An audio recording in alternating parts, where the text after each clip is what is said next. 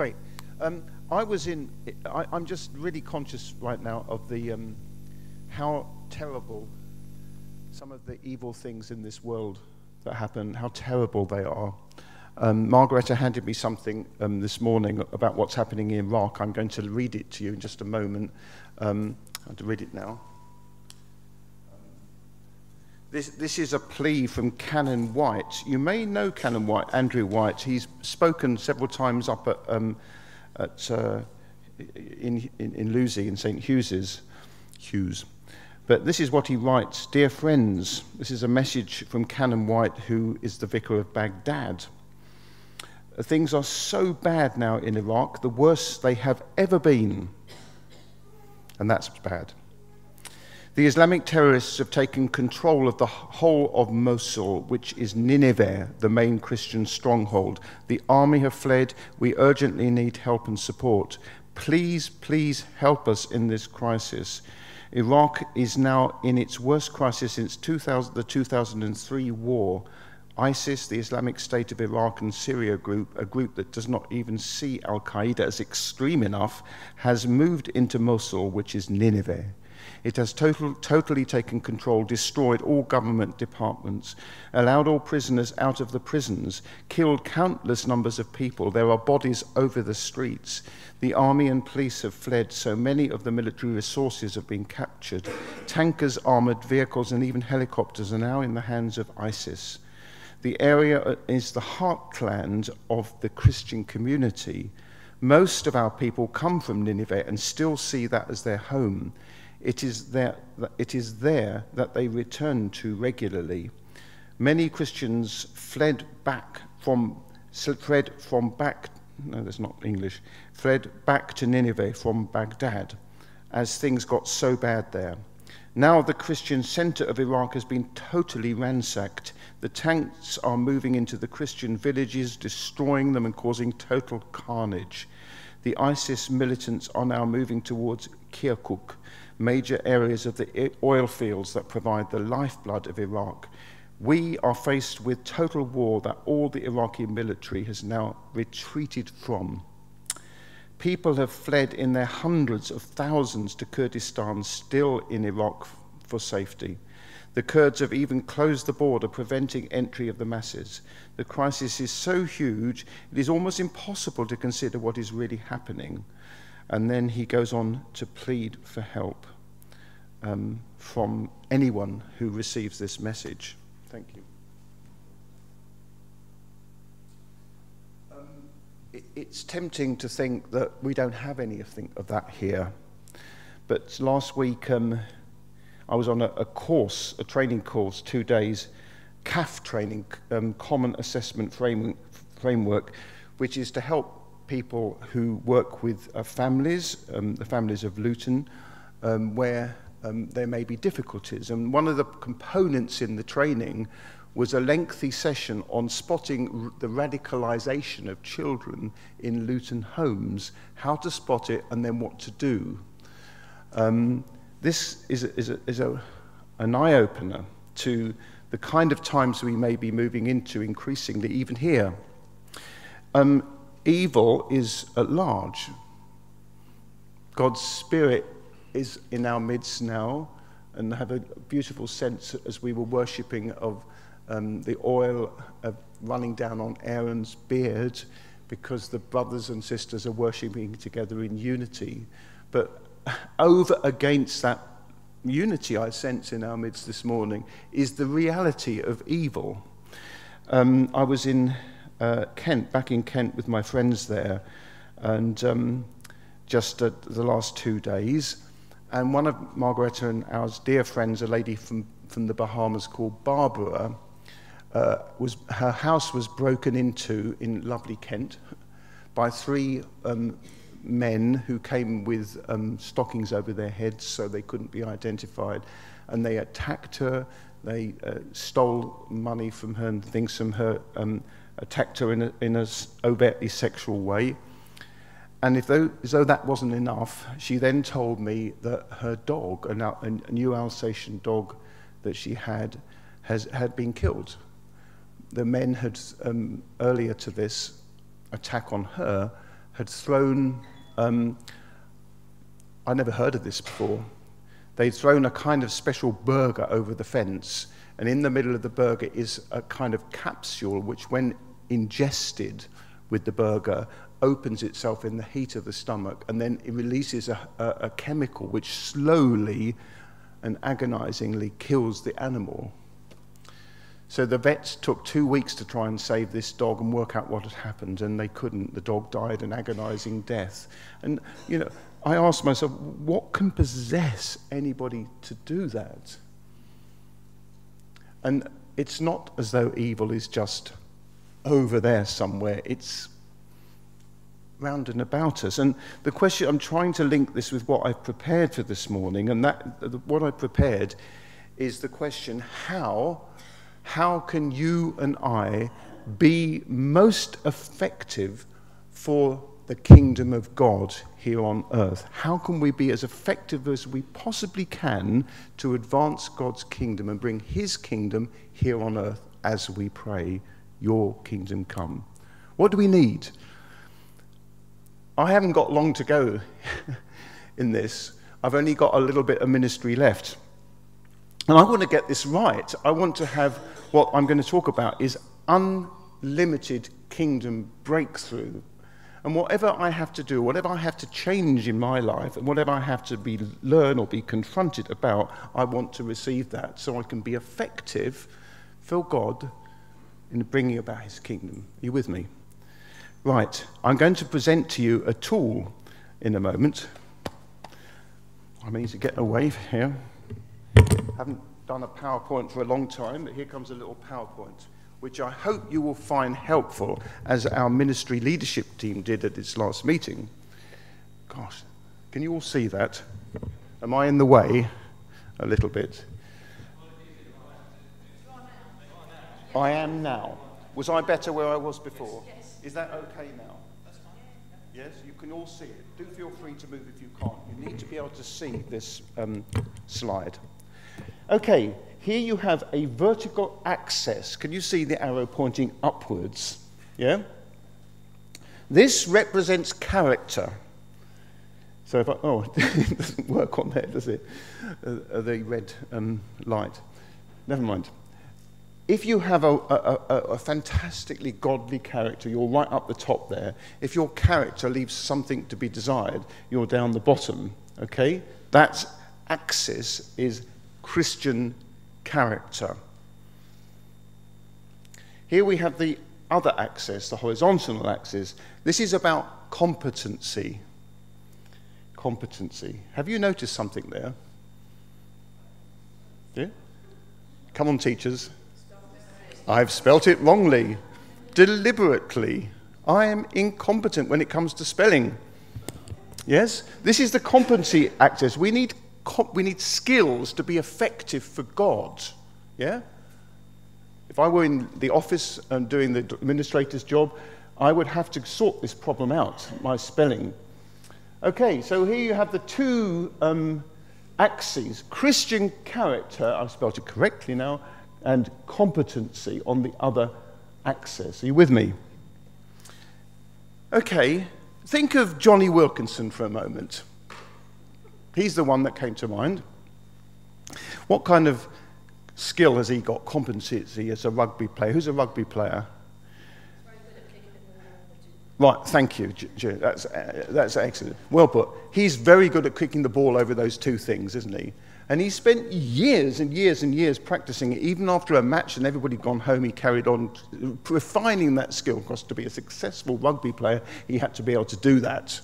Yeah? One of the world's best. But what kind of character did Johnny Wilkinson, does he have? How would you rate him 0 to 10? 0 being bad character and 10 being good? Yeah, 10. He's not all sportsmen have the qualities of the sportsman character that Johnny Wilkinson has. So he therefore got knighted for his competency and his character, I would suggest. And he's a kind of national icon, an example of a great sportsman with a great spirit and great skill, yeah? You with me? What kind of we're trying to raise up a new bookkeeper for our church, yeah? What kind of competencies would they need to have? They'd need to be able to add up, thank you, Diane. What kind of character would they need to have? Honest, trustworthy, methodical, speaks an accountant, reliable. There's something else I'm looking for here, really important. We've been talking about it. Confidential, because they will see what I give to the church and what you give to the church. Only this person sees it. So they have to have real character to not disclose anything that they see. Yeah? High character, high competency. Well, we will have. I don't know which one of you it's going to be, but we're praying you in. Now, here comes some more stuff. Can you see this stuff that comes in? I'm going to have to read it out to you. Okay? Now, if you have high character and high competency, you're over here. Yeah?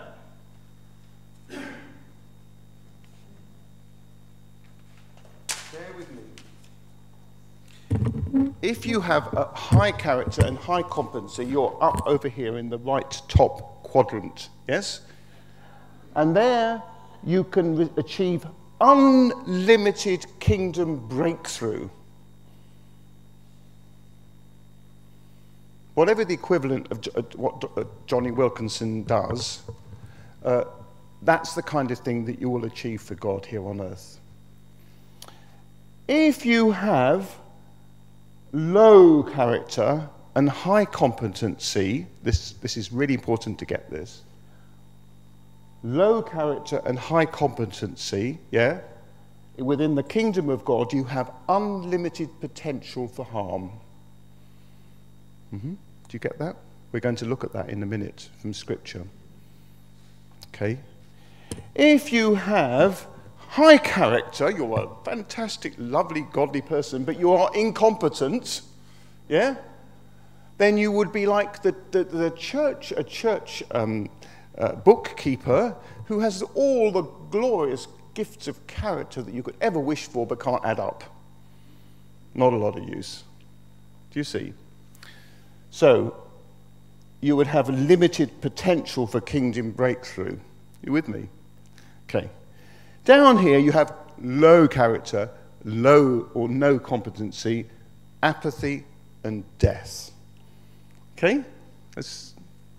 Hope you find that helpful. Now, I want you to think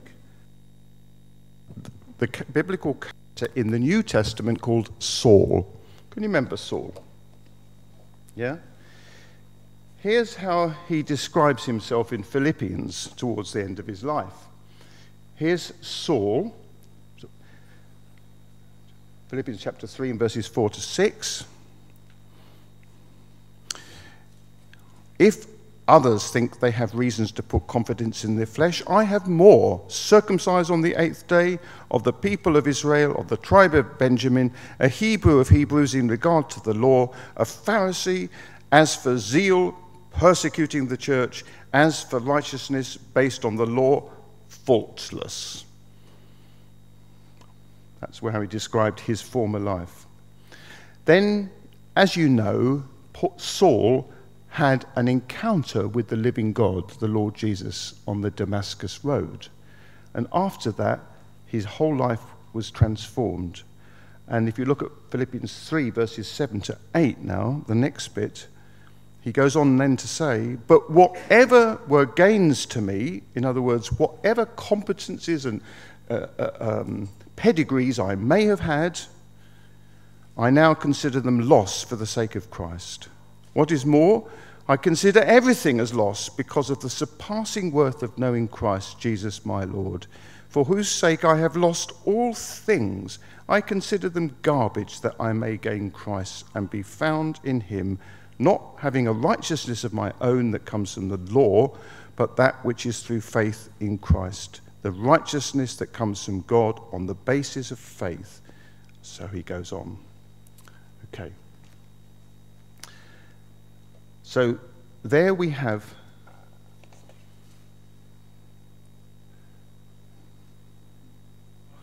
okay. Can you see now? Here is, I need to take the mic. Can you see in the bottom right thing? There was Saul the Pharisee, the old man, Saul the Pharisee, persecuted the church.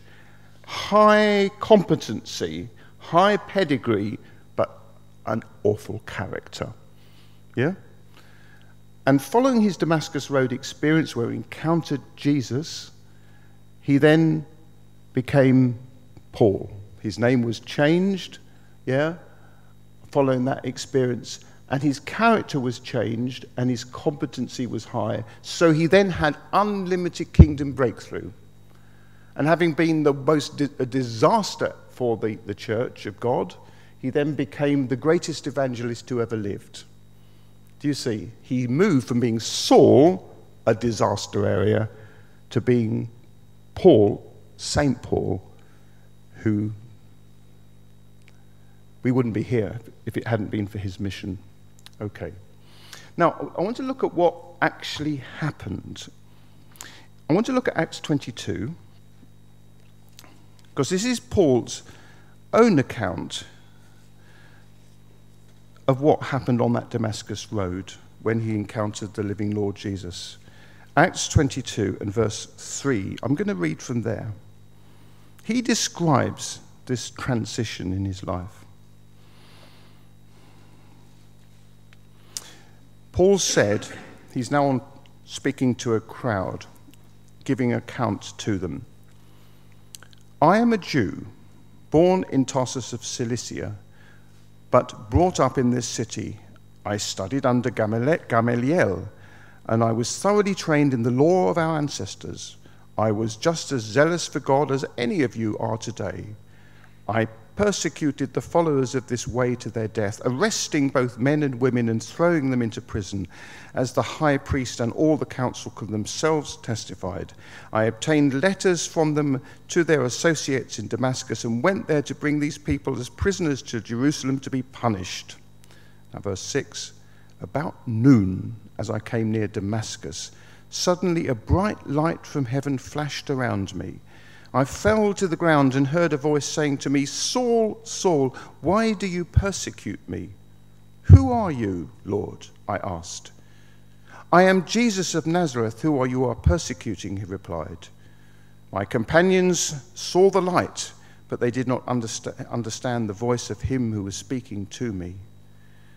What shall I do, Lord? I asked. Get up, the Lord said, and go into Damascus. There you will be told all that you have been assigned to do. That's the dramatic moment. That's the kairos moment in Saul's life, when God breaks in, the risen Lord Jesus breaks into his life and begins to convict him. You are persecuting me. You are persecuting my church. Yeah? Now, then, what did Paul then do? What did he actually do to sort it all out? What did he do to become the greatest missionary that the world has ever known? Galatians, he gives us the answer. He tells us what he actually did. Galatians chapter 1, verse 13 to 24. Galatians 1, 13 to 24. Writing to the Galatians, he explains what he did. For you have heard of my previous way in the life of Judaism, how intensely I persecuted the church of God and tried to destroy it. I was advancing in Judaism, competence, advancing in Judaism beyond many of my own age among my people, and was extremely zealous for the traditions of my fathers. We would call it now, he was a religious extremist. But when God, who set me apart from birth and called me by his grace, was pleased to reveal his Son in me so that I might preach him among the Gentiles, my immediate response was not to consult any human being. I did not go up to Jerusalem to see those who were apostles before I was, but went into Arabia. Later I returned to Damascus. Then, get this bit, after 3 years, I went up to Jerusalem to get acquainted with Cephas, that's Peter, the apostle, and stayed with him 15 days. Okay. I saw none of the other apostles, only James, the Lord's brother, and I assure you before God that what I am writing to you is no lie. Saul had been completely oblivious, unaware of his character faults. Saul encounters Jesus and is convicted of his character faults. He's completely got it wrong. The text then moves from calling him Saul to calling him Paul. And what does Paul then do? He withdraws to seek God for 3 years in the desert, because his whole mind needs to be reprogrammed. He may be incredibly competent, but his character is a disaster. He's the most arrogant man that's ever lived. He was withdraws into the desert for 3 years, and only then does he consult Peter, the apostle, who had spent 3 years with Jesus. Can you imagine how those conversations might have been, those 2 weeks that Paul had with Peter? I can imagine Saul, it's all like this. You've got to obey every letter of the law, haven't you, Peter? No, when Jesus was with us, he wasn't like that at all. He was full of grace and truth and love and compassion and humility. That's what the scriptures point to, not a legal observation of all the rules. You can be as competent as you like, but you can be so competent and yet completely miss the plot. Can you imagine Paul beginning to get it? God speaking to him through his 3 years with silent retreat, and then God speaking to him through Peter, who knew the Lord Jesus. And only then, after all of that reprogramming, is Paul ready to begin his mission.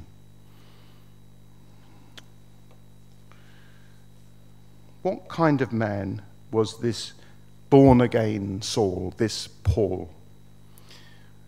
He was full of humility. He he wrote of being crucified with Christ. Not I live, but he lives in me. He had died to himself. It was no longer about how many certificates of competence he'd got. It was all about Christ living in him. He was now spirit-led and not self-led. He had no longer a tribal vision, a vision only for his own people, but he now had a vision for the whole of humankind, that everyone on earth will come to confess that Jesus is Lord. He had his vision, having been tribal and now it became global. He became a team player. He became a man who realized that without others he couldn't do it. So he worked together with others, with Barnabas and so on, and good morning, with other people, and planted churches and worked together to raise up leaders. And then having raised up the leaders, he would leave them, support them from a distance by his letters, and let them get on with it. He was a man, this new man, this Paul, this born-again man, who was willing to leave his comfort zones and suffer actually anything at all that the kingdom of God might advance. He had an absolutely clear focus on what he was trying to achieve. He was completely focused on the gospel of Christ, and he could see through what the gospel was, the jewel of the gospel, over against all other things going on around him that might have deflected his attention. And crucially, he grasps, doesn't he, that love is the key. 1 Corinthians 13. He knows that without love, the whole thing is just ugly. Now, important question. Was Saul's first life, his life before his Damascus Road conversion, was that just a waste? No. It wasn't a waste, because he got all kinds of skills in his training to be a Pharisee. He must have known what we would call the Old Testament back to front, huge passages of scripture from memory. He could have recited them in Hebrew, in Greek, I could imagine in Latin as well.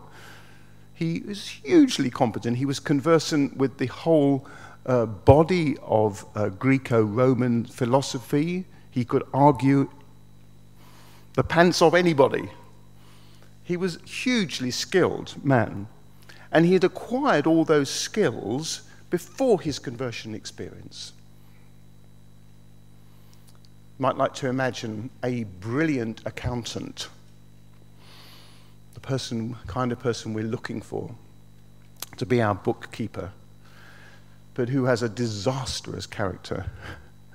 Yeah? And suddenly he comes to faith and his character is gradually reformed, and you realize here is our person, here is our woman who has all the skills and all the godliness now to be our bookkeeper. Yeah? Thank God she learned how to add up in her first life. You see? Okay. So it's then about the competencies being recycled for God's kingdom rather than directed as forces of evil. Yeah? So the Old Testament speaks of us recycling our swords into plowshares and our spears into pruning hooks, taking those things which were weapons for war and recycling those same things and turning them into instruments for harvesting the crops. So if you imagine a Johnny Wilkinson or a sportsman who's doing it all for his own glory, just that he might be famous and and be adored by the whole world, yeah, being converted and coming to Christ and getting a godly character, then all of a sudden those same skills are brought to the glory of God rather than to his own glory. Are you with me? Okay. This is really important. So you might like to imagine a born-again Hitler. What would have happened to the history of the world if Hitler had had a Damascus Road experience? He was a brilliant man. He designed whole cities and was an architectural skills and had a great vision for a new Europe, a new world. He had an exciting vision. The only problem was it was fundamentally flawed because it was for his own glory and the glory of the German nation, Nazism at its very worst. And to achieve his vision, he had to eliminate all kinds of groups like Jews and Roma and homosexuals and handicapped and everything else. It was fundamentally evil. But can you imagine a Hitler who had had a Damascus Road experience? What he might have done for God, this man. Why did nobody challenge him? Somebody should have challenged this man. He might have got a bullet in the head. Bonhoeffer got pretty close to challenging him. Niemöller as well. What might have happened to the history of this world if Stalin and Marx might have been converted to Christ? The whole course of human history would have gone in a different direction. Do you see how important this is? That competency without character is unlimited potential for harm. But competency with high character, unlimited potential for kingdom breakthrough. Do you want that? Do you want that not just for the man sitting next to you or the woman around there who you know is a good person? Do you want it for yourself? Who wants it? Who wants that? Wave a hand if you want that, or think it's for somebody else. Does anybody not want that? Come on, tell me. Does anybody not want that? This is a shake-up. Now, when I saw this teaching, it comes from, doesn't matter where it comes from the Order of Mission, which I'm a part of. There's a little app to explain it. I took it to the MLT a bit nervously. We met on a Saturday morning at 6 o'clock here in church, about a month ago. And I was really excited about this teaching, and I thought that they look really asleep, you know. And kept going on and on. This is what you've laid on my heart, God, I'm going to keep going. Kept going, explain all the stuff I've just explained to you. And then I said to them, okay, I'm really serious about this for me. I've passed my sell-by date. I haven't got long to go. And I can't see myself as you can see me. I can see the log in your eye easily as peasy. I can't what is it called? The speck in your eye. Can't see the log in my eye because I'm looking at you, not at me. How wonderful Jesus' teaching is on that, isn't it? So I said, you can see me. You have been hand-picked, you ministry leadership team people, for gifts of character and competencies. I'm leaving the room now. I'm going outside to make myself a cup of tea. Character defaults there. And you're going to tell me what my faults are. Came back half an hour later. Andrew had been appointed to be the spokesman, or I think, yes. And here are my faults. I'm working on them.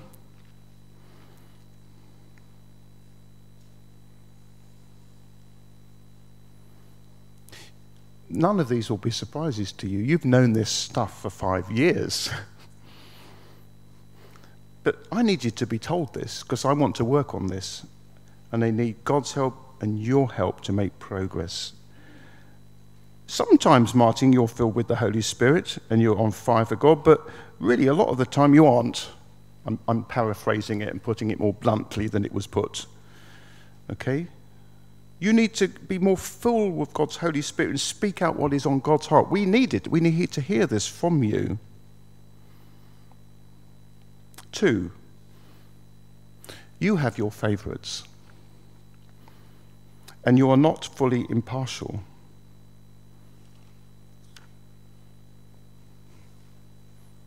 True. Very true.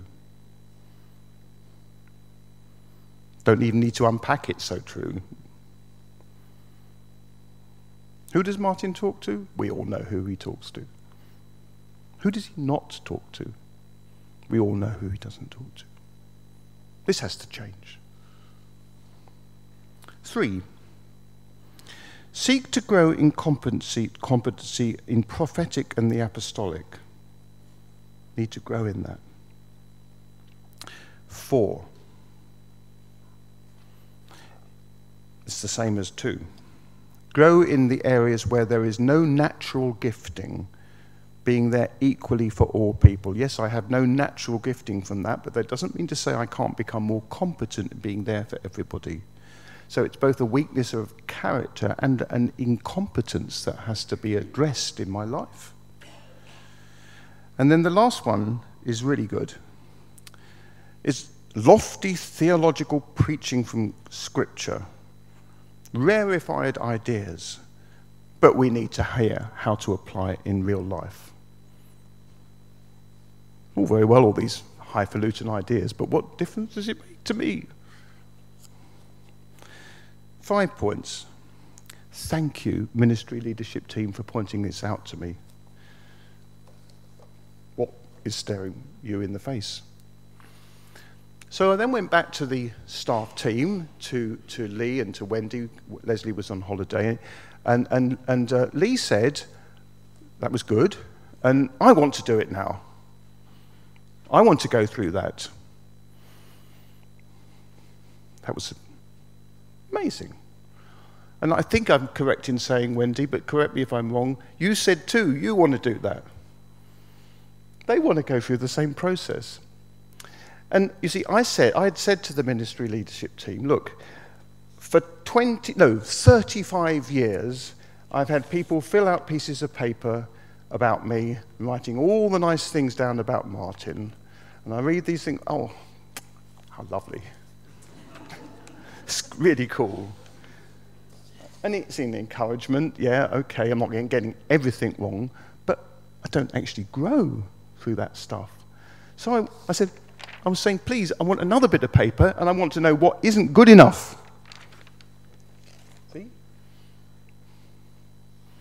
Start with me.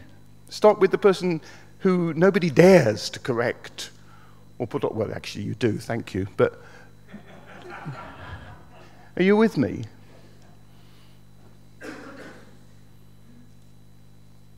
And it can be done, it was done in a spirit of love and gentleness, but very clearly by the ministry leadership team for me.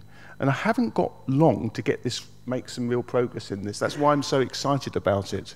Because I want to see, coming back to where I started this morning, I want to know how I can stand against evil, wherever it is, and be effective. Right? And there's two ways of accounting evil. You either do what Jimmy would do, and that's boom, right? Or you do what I would do, and flee, fight, or flight. Somewhere in the middle of that is the Jesus way of confronting evil with love. I want to learn how to do that.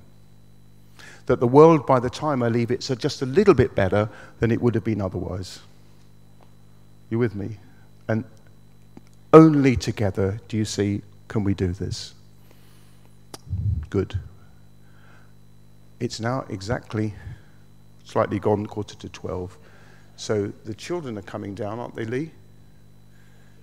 If you're still talking to me, yeah?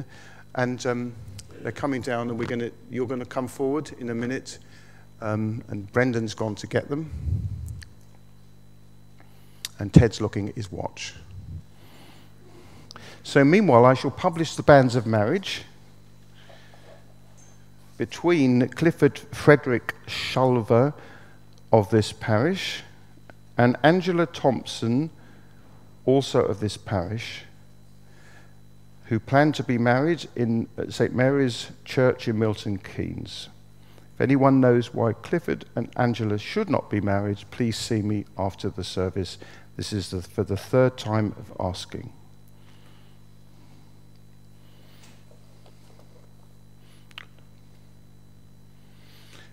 Andrew. Yes, please.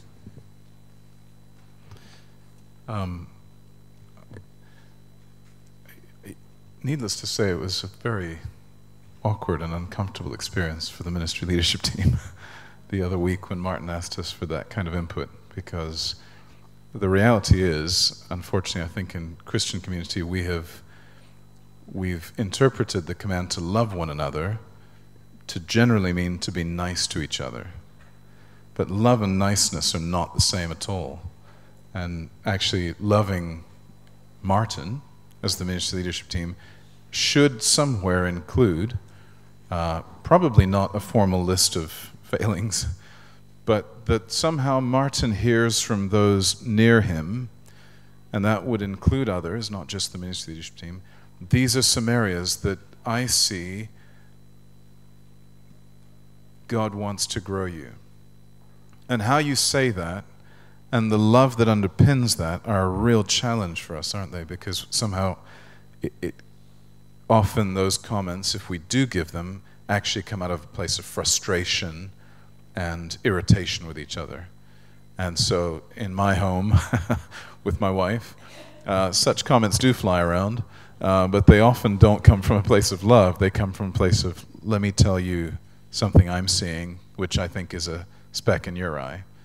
It's not coming from a place that says, actually, we both have logs and we need to help each other see them.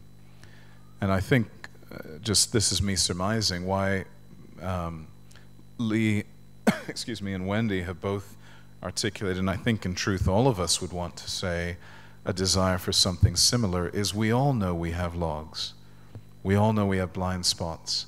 And I know this is not why Martin mentioned it, but I want to just, I really want to affirm the humility that stands behind everything Martin has said.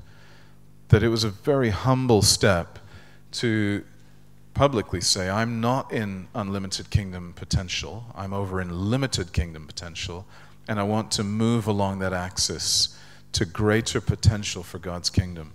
The reality is, you're still a relatively young man, so one way or another, the impact you're having for the kingdom is going to carry on for another 20 or 30 years, however long God gives you.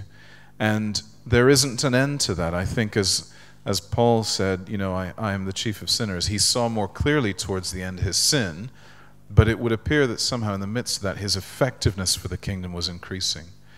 And so I suppose I want to publicly commend Martin for what he did in that occasion with the ministry leadership team, but invite that we too somehow would step into that place. And this is very difficult because we don't function naturally as a community that speaks the truth in love with one another.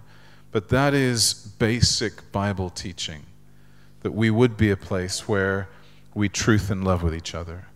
And so by the grace of God, there would be ways that I would not come and go from this place and 3 years from now still be basically the same Andrew, but that iron would sharpen iron. There would be, through the relationships, the active relationships we have with one another, loving each other, the Spirit of Jesus would be coming more and more alive in us. Because frankly, that's what this neighborhood needs. That's what Luton needs. That's what the world is crying out for, is not people who are nice with each other, although it's not bad to be nice, but it's people who love each other, and that includes walking in deep humility that's willing to receive input, correction, reproof, as well as all the encouragement and affirmation that we need. So thank you, Martin, for apostolically leading out in that. And it meant a great deal on that day, and it means a great deal again this morning to hear that from you. Thanks. Do you still want us to do some worship, or children are now here?